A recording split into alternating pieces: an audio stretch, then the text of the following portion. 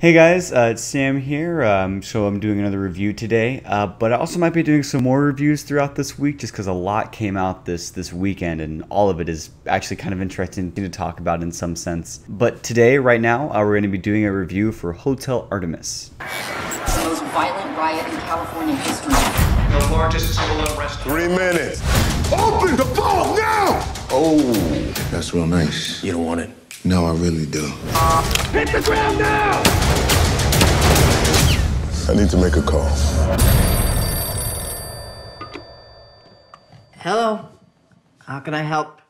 So taking place in the near future, Hotel Artemis kind of follows the titular hotel, which on the 12th floor holds sort of a secret hospital for criminals that they can go to whenever they need to be patched up, cleaned up, and ready to get back out there. And it's run by an older woman played by Jodie Foster, and she runs it with her bodyguard, nurse sort of person played by Dave Bautista.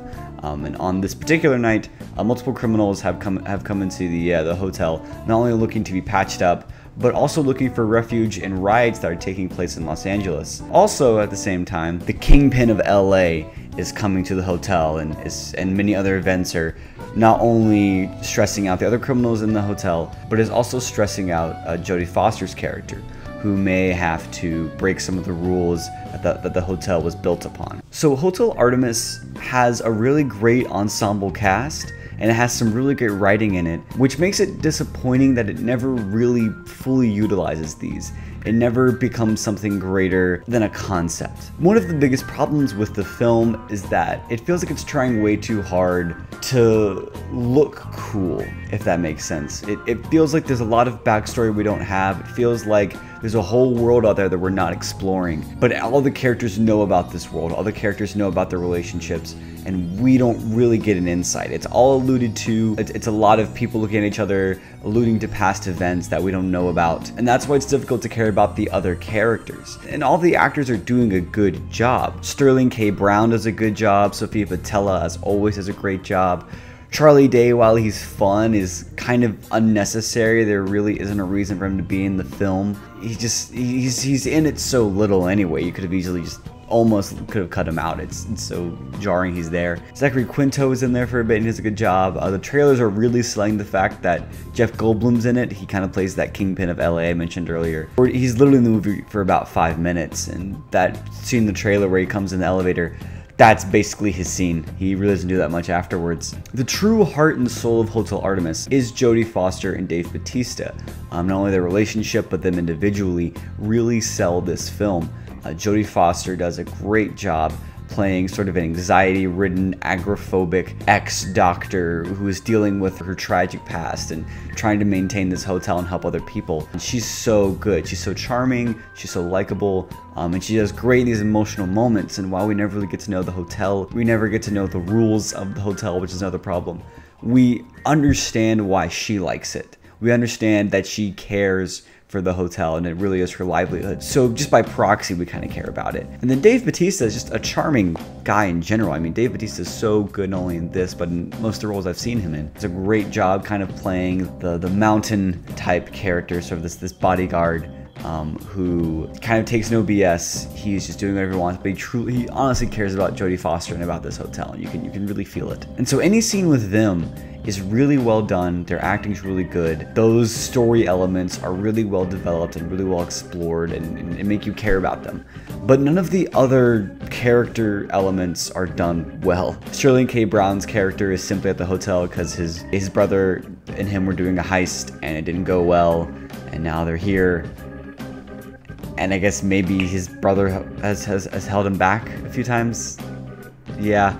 Sophia Boutella is there for a mystery reason that is going to be sort of explored, but we know that she and Sterling K. Brown had a relationship. We don't really know that much about it. We just know it existed. Charlie Day, I don't really know what his deal is. He's an arms dealer and he got a cut in his face. I mean, there's just so little to go off of. The film does feel hollow in that sense. There are long stretches of time where it's just people talking in vague terms and like cool sounding dialogue, and nothing really substantial is done. And then by the time I got to the end of the film, I just kind of thought, what was the point of that? I was very unsure of why this film needed to be made. There's so many thematic things and story-wise things that they could have developed further. I mean, the riots in LA, these riots are happening because of the privatization of water, and they don't do anything with it. Nothing comes from it. There's a big buildup of Jeff Goldblum as the king of LA, and he's taken over, and there's loyalty and trust, and there's a lot of talk of loyalty and what that means, and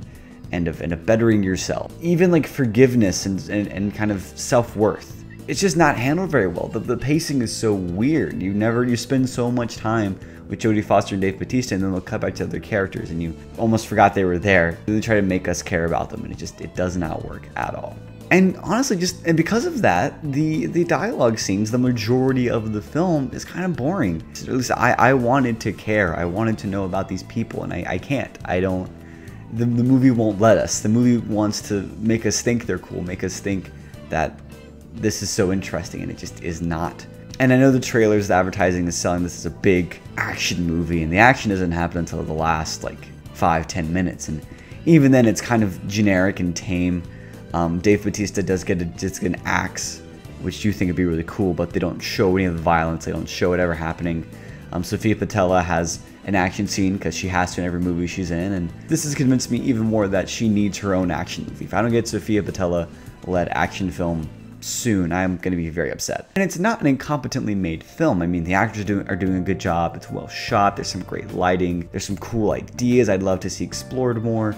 It does feel like Drew Pearce, the director and writer, had this idea for a film and for a world. He knows what's going on. He knows how this all works together. He knows why it's cool, but he can't convey that to the audience. And it really is the problem with the film. It's something that I think if you saw like on DVD or on Netflix, you'd have a good time. And it feels like the biggest problem with Hotel Artemis is it doesn't have any central theming, or at least any themes that are different, are unique, are fully explored. It feels like a lot of ideas were thrown in here and nothing was really done with them. And that is sort of the worst part, is that there is a lot here, there's a lot to do with it, and maybe I'll have a better time if I see it a second time. Maybe it'll be more enjoyable the second time now that I know what to expect, but right now it really does feel hollow, I guess. It feels like Drew Pearce and his film crew was attempting a lot of style,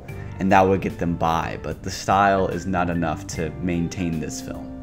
But it's not something worth seeing in theaters. It definitely is sort of a lower budget film with a really interesting idea, a really interesting location, but nothing substantial really happens with it. It's just kind of there, and I don't know what to say about or what it's trying to say, and that kind of sucks. Alright, well, thank you all for watching. What did you all think of Hotel Artemis? If you saw it, did you like it? Did you not like it? Did you agree? Did you disagree with me? Leave a comment. Don't forget to follow me on Twitter. Maybe send me a tweet there. And also don't forget to go to the Commonwealth Times website, read some articles about local VCU news, and also catch up on some of the older reviews that I've written. Alright, well, hope you all have a great rest of your day, and take care. Bye-bye.